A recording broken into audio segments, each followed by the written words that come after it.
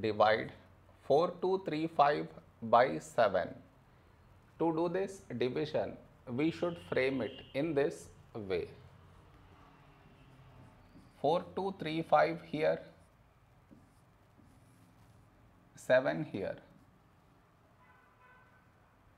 This is your step 1. Next, here we have 4, here 7.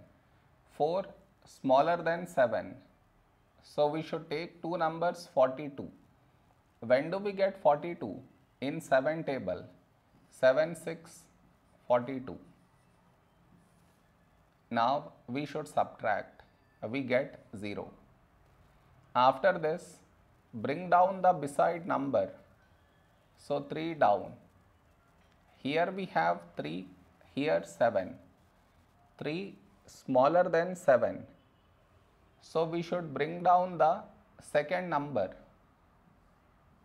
and the rule to bring down second number is put 0 here, then only we can bring down this number, so 35.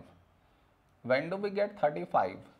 In 7 table, 7 5s 35. Now we subtract, we get 0. No more numbers to bring it down, so we stop here.